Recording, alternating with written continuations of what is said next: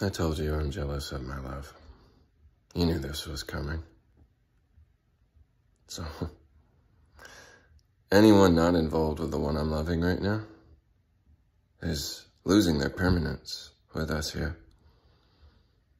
They already had lost most of me here. Now, permanently. This time, I'm gonna keep what's mine. Permanence. Just memories, information when I'm done. I won't need any of this when it's over. I just want to do a few things while I'm here. So while I'm here, if you don't appreciate my love for you, that's okay. I appreciate you not having permanence or permission in my life now. I appreciate you not having all of that.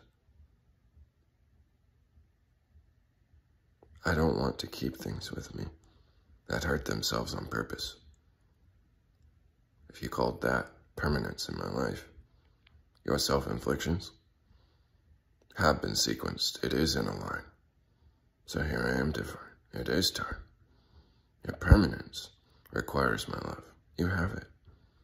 So you will keep your permanence. You will inherit the earth. The meek and the lowly will inherit the labor of this world.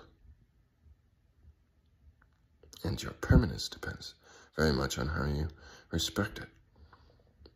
How you love this world is how you love me also. So if you feel like your permanence isn't worthy of heaven when we're done, perhaps you should ask yourself why, so that you can fix your permanence before you get to the permanence in me permanently. It's nothing, but that is something after all. All I need now is your perfect understanding and silence. Thanks.